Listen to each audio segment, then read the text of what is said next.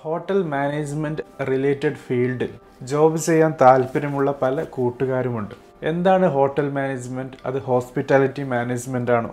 അത് പഠിച്ചത് കൊണ്ട് നല്ല ഒരു ജോബ് പ്രോസ്പെക്ട്സ് ഉണ്ടാകും എന്നൊക്കെയുള്ള ചോദ്യങ്ങൾ ഉണ്ടാകാറുണ്ട്. സോ ഇന്നത്തെ എപ്പിസോഡ് ദ എഡ്യൂക്കേറ്റഡ് ഡെയിലി ഷോയിൽ ഈ ടോപ്പിക്കാണ്. അതായത് ഹോട്ടൽ മാനേജ്മെൻറ്റ് പഠിച്ചത് നല്ലതാണോ, പഠിക്കണോ, പഠിച്ചത് കൊണ്ട് നല്ല ജോബ് ഓപ്പർച്യൂണിറ്റീസ് ആണോ കിട്ടുന്നത് എന്നൊക്കെയുള്ള ടോപ്പിക്കാണ്. Welcome to the show.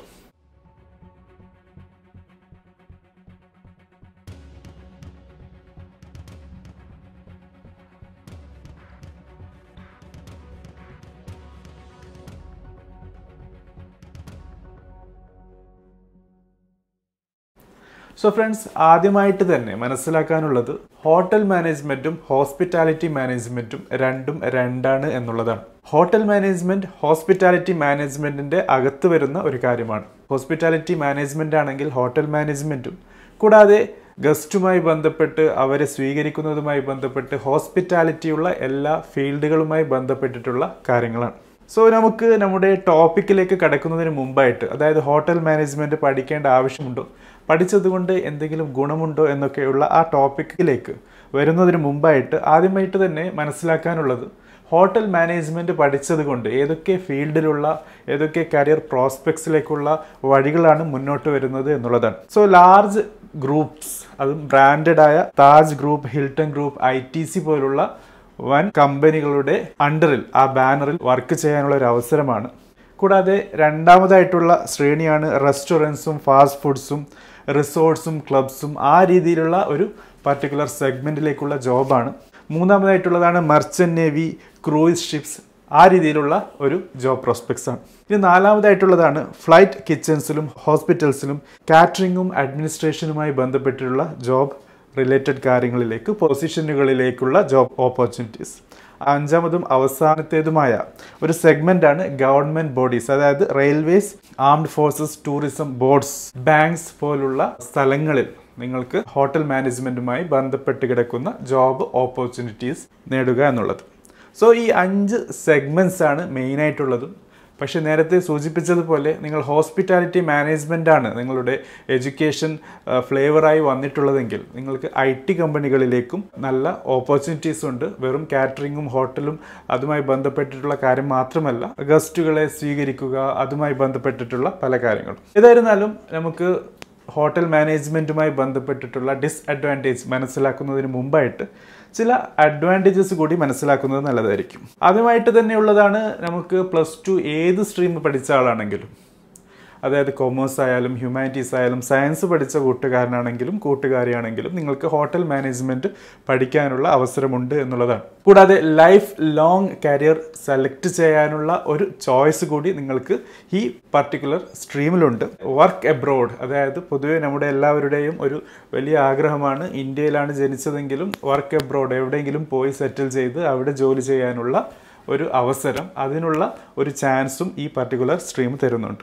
അവസാനത്തേതായ ഒരു ഇമ്പോർട്ടൻറ്റ് അഡ്വാൻറ്റേജ് ആണ് നിങ്ങൾക്ക് ഇൻഡസ്ട്രി മാറി ജോബ് ചെയ്യാനുള്ള അവസരമുണ്ട് എന്നുള്ളത്. നമുക്കറിയാം, എഞ്ചിനീയറിംഗ് പഠിച്ച ഒരാളാണെങ്കിൽ എഞ്ചിനീയറിംഗ് സ്ട്രീം ആയിരിക്കും, മെഡിസിൻ ആണെങ്കിൽ മെഡിസിൻ ആയിരിക്കും, ആർക്കിടെക്ചർ ആണെങ്കിൽ കുറച്ചും കൂടി നമുക്ക് സ്വാതന്ത്ര്യമുണ്ട്. അത് നമുക്ക് കൺസ്ട്രക്ഷൻ റിലേറ്റഡ് ഏതെങ്കിലും ടൗൺ പ്ലാനുമായി ബന്ധപ്പെട്ടിട്ട്, അല്ലെങ്കിൽ ഇൻഡിവിജ്വൽ പ്രൈവറ്റ് പ്രോപ്പർട്ടിയുമായി ബന്ധപ്പെട്ട്, അല്ലെങ്കിൽ ലാൻഡ്സ്കേപ്പുമായി ബന്ധപ്പെട്ട് അങ്ങനെ പോകാൻ പറ്റും. അതുപോലെ തന്നെ ഇവിടെയും ഹോട്ടൽ മാനേജ്മെൻറ്റിൽ ഒരു നല്ല ഒരു അവസരമാണുള്ളത്. ഇത് നിങ്ങൾക്ക് ഏവിയേഷൻ ഇൻഡസ്ട്രിയിലാണ് നിങ്ങൾ വർക്ക് ചെയ്യുന്നത്, പക്ഷേ ഇനി ആ ഇൻഡസ്ട്രി വിട്ട് ടൂറിസത്തിലേക്ക് പോകാൻ താല്പര്യമുണ്ടെങ്കിൽ അങ്ങനെ ചെയ്യാം. അവിടെ നിന്നും റിസോർട്ടുമായി ബന്ധപ്പെട്ടിട്ടുള്ള കാര്യമാണെങ്കിൽ അങ്ങനെ പോകാം. അതിൽ നിന്നും നിങ്ങൾക്ക് ഫാസ്റ്റ് ഫുഡ് ചെയിനുമായി ബന്ധപ്പെട്ട് പോകാൻ ആഗ്രഹമുണ്ടെങ്കിൽ അങ്ങനെയും ചെയ്യാം. സോ ആ രീതിയിലുള്ളൊരു സ്വാതന്ത്ര്യം ഈ പർട്ടിക്കുലർ സ്ട്രീമിലുണ്ട് എന്നുള്ളതാണ്. ഇനി നമ്മുടെ മെയിൻ ഹോട്ട് ടോപ്പിക്, അതായത് ഇന്നത്തെ ഈ എപ്പിസോഡിൻ്റെ തീമായ ഡിസ്അഡ്വാൻറ്റേജ് ആണ്.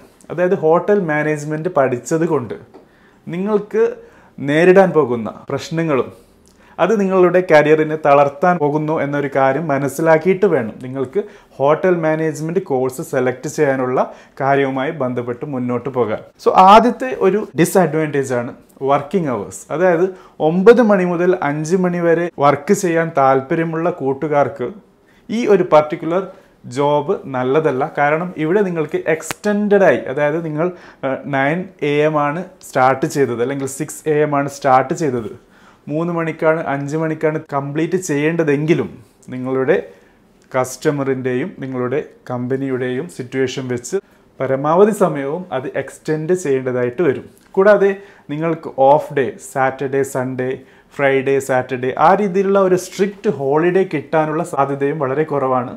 പൊതുവെ റൊട്ടേറ്റിംഗ് ആയിരിക്കും, ചിലപ്പോൾ ഹോളിഡേയ്സ് ഉണ്ടാകില്ല, അങ്ങനെ പല കാര്യങ്ങളും ഉണ്ടാകും. ഹോട്ടൽ മാനേജ്മെൻറ്റ് സെലക്ട് ചെയ്യുന്ന ഒരു കുട്ടിക്ക് മനസ്സിലുണ്ടാകേണ്ടത് ആ പർട്ടിക്കുലർ സ്ട്രീമിനോടുള്ള താല്പര്യമാണ്.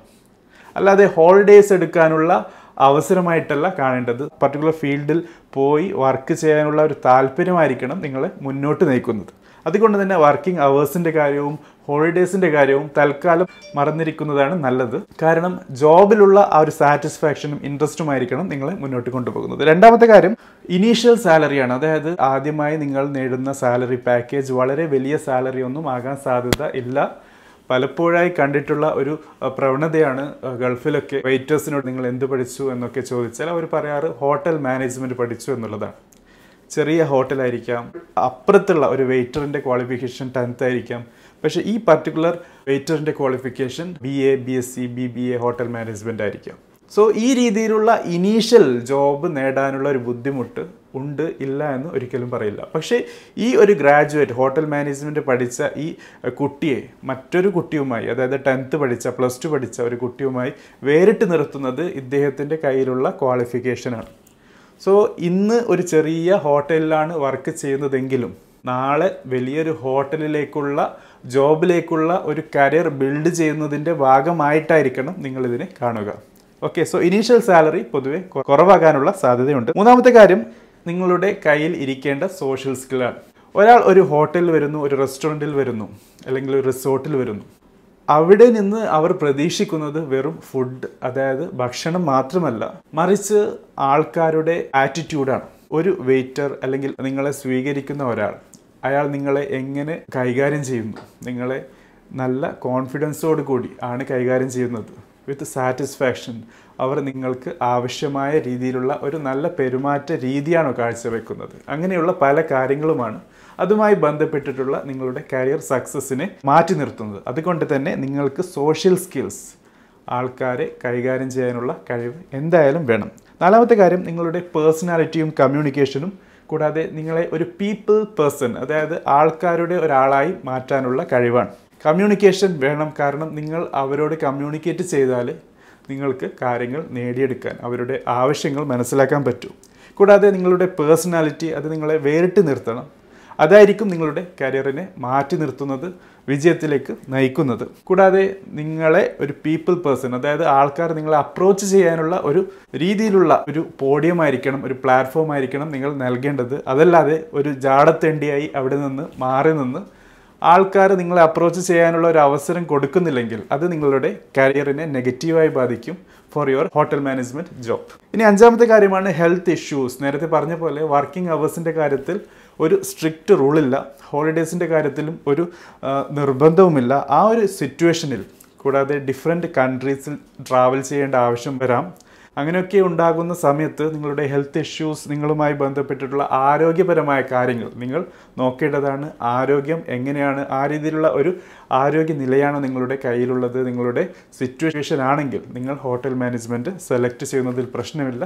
അല്ലെങ്കിൽ for sure you must check whether you should go ahead with your plan for hotel management education and further career. ആറാമത്തെയും അവസാനത്തേതുമായ ഒരു ഡിസഡ്വാൻറ്റേജ് ആണ് ക്രിയേറ്റിവിറ്റി. അതായത് ക്രിയേറ്റിവിറ്റി, ക്രിയാത്മകമായ ചിന്തകൾ, പ്രവർത്തികൾ ഒക്കെ ഉള്ള ഒരാൾക്കാണ് ഹോട്ടൽ മാനേജ്മെൻറ്റുമായി ബന്ധപ്പെട്ട് മുന്നോട്ട് പോകാൻ പറ്റുന്നത്. ഇതൊരു കമ്പ്യൂട്ടറിൻ്റെ മുമ്പിലിരുന്ന്, ഡെസ്കിൻ്റെ മുമ്പിലിരുന്ന് നിങ്ങൾ ചെയ്യുന്ന ഒരു ജോബല്ല, ആൾക്കാരുമായി ബന്ധപ്പെട്ട് ചെയ്യുന്ന കാര്യമാണ്. ആൾക്കാർക്ക് ഇഷ്ടം എപ്പോഴും ക്രിയാത്മകമായ ഇടപെടലുകളാണ്. അത് നിങ്ങൾ കൊടുക്കുന്നുണ്ടോ, ചെയ്യുന്നുണ്ടോ എന്നൊക്കെ ആൾക്കാർ day to day, time to time check ചെയ്യും. കാരണം ഇവിടെ നിങ്ങൾ എല്ലാ സമയത്തും കസ്റ്റമറിൻ്റെ മുമ്പിലാണ്, അവരെ കൈകാര്യം ചെയ്യുന്ന സമയത്താണ്, തിരക്കിലാണ്. സോ ഫ്രണ്ട്സ്, ഇതാണ് 6 കാര്യങ്ങൾ നിങ്ങൾ സെലക്ട് ചെയ്യേണ്ടത്, നിങ്ങൾ മനസ്സിലാക്കേണ്ടത്. നിങ്ങൾ ഹോട്ടൽ മാനേജ്മെൻറ്റ് പഠിക്കുക എന്നുള്ളത് 3 വർഷം 2 വർഷം 1 വർഷം 6 മാസം കോഴ്സ് ചെയ്യുന്നത് കൊണ്ടല്ല, മറിച്ച് അത് പഠിച്ചതിന് ശേഷം എങ്ങനെയാണ് നിങ്ങൾ ജോബിലേക്ക് കടക്കുന്നത്, ഏതൊക്കെ രീതിയിലുള്ള കാര്യങ്ങളാണ് നിങ്ങളിൽ നിന്നും പ്രതീക്ഷിക്കുന്നത് എന്നൊക്കെയുള്ളതാണ്. ഇത് ഹോട്ടൽ മാനേജ്മെൻറ്റുമായി ബന്ധപ്പെട്ട് മാത്രമല്ല ഏത് കോഴ്സിൻ്റെയും ഒരു കാര്യമാണ്. അതുകൊണ്ട് ആ രീതിയിലുള്ള ജോബുമായി ബന്ധപ്പെട്ട് മുന്നോട്ട് പോകാൻ ആഗ്രഹമുണ്ടെങ്കിൽ മാത്രമേ നിങ്ങൾ ആ പർട്ടിക്കുലർ കോഴ്സ് സെലക്ട് ചെയ്യേണ്ടതായിട്ടുള്ളൂ. ഇനി ഈ എപ്പിസോഡ് അവസാനിപ്പിക്കുന്നതിന് മുമ്പായിട്ട് എഡ്യൂക്കേഷൻ പ്രോഗ്രാംസിനെ കുറിച്ച് ഒരു ചെറിയ സമ്മറി കൂടി പറഞ്ഞു നിർത്താം. ഇതിലും ബാച്ചിലേഴ്സ് ഉണ്ട്, മാസ്റ്റേഴ്സ് ഉണ്ട്, ഡിപ്ലോമ കോഴ്സസ് ഉണ്ട്, സർട്ടിഫിക്കേഷൻ കോഴ്സ് ഉണ്ട്. ബാച്ചിലേഴ്സ് ആണെങ്കിൽ നിങ്ങൾക്ക് BA, BSc, BBA four hotel management ഉണ്ട്. മാസ്റ്റേഴ്സ് ആണെങ്കിൽ MBA ഉണ്ട്, MSc ഉണ്ട്. കൂടാതെ പോസ്റ്റ് ഗ്രാജുവേറ്റ് ഡിപ്ലോമ കോഴ്സസ് ഉണ്ട്. കൂടാതെ ഡിപ്ലോമ കോഴ്സാണെങ്കിൽ നിങ്ങൾക്ക് ഹോട്ടൽ മാനേജ്മെൻറ്റുമായി ബന്ധപ്പെട്ട് ചെയ്യാം. കൂടാതെ സർട്ടിഫിക്കേഷൻ കോഴ്സും ചെയ്യാവുന്നതാണ്. സോ ഫ്രണ്ട്സ്, ഇതാണ് ദ എഡ്യൂക്കേറ്റഡ് ഡെയിലി ഷോയിൽ ഹോട്ടൽ മാനേജ്മെൻറ്റുമായി ബന്ധപ്പെട്ട് മനസ്സിലാക്കാനുള്ള ചില കാര്യങ്ങൾ. ഓരോ എപ്പിസോഡും ദ എഡ്യൂക്കേറ്റഡ് ഡെയിലി ഷോയിൽ ചെയ്യുന്നത് വൺ വേ ആയി കാര്യങ്ങൾ പറയുക, ഒരു ആധികാരികമായ ഫീഡ്ബാക്ക് നൽകുക എന്ന് മാത്രമല്ല, മറിച്ച് ഓരോ എപ്പിസോഡിൻ്റെ താഴെ കൊടുക്കുന്ന കമൻറ്റ്സ്, അതിൽ വരുന്ന ചോദ്യങ്ങൾ, ഓൾറെഡി ഹോട്ടൽ മാനേജ്മെൻറ്റ് പഠിച്ച കൂട്ടുകാരുടെ അവരുടെ അനുഭവങ്ങൾ അതൊക്കെ പങ്കുവെക്കുക. കൂടാതെ ഇനി പുതിയതായി ഹോട്ടൽ മാനേജ്മെൻറ്റ് പഠിക്കാൻ ആഗ്രഹിക്കുന്ന കൂട്ടുകാർക്കുണ്ടാകുന്ന ചോദ്യങ്ങൾ അത് നിങ്ങൾ ചോദിക്കുക. പഠിച്ചു കഴിഞ്ഞ ആൾക്കാരുണ്ടെങ്കിൽ അവരുടെ എക്സ്പീരിയൻസ്, അതുമായി ബന്ധപ്പെട്ട് ജോബ് ഓപ്പർച്യൂണിറ്റി ഉള്ള ആൾക്കാർ അല്ലെങ്കിൽ ജോബ് ചെയ്യുന്ന ആൾക്കാർ അവരുടെ എക്സ്പെർട്ടീസും എക്സ്പോഷറും ഷെയർ ചെയ്യുക എന്നൊക്കെയുള്ളതാണ്. ഈ അവസരം നിങ്ങൾ പ്രോപ്പറായി യൂസ് ചെയ്യും എന്ന് പ്രതീക്ഷിച്ചുകൊണ്ട് ദ എഡ്യൂക്കേറ്റഡ് ഡെയിലി ഷോയിലെ ഈ എപ്പിസോഡ് കൂടി അവസാനിപ്പിക്കുന്നു. Thank you for watching. Have A great day.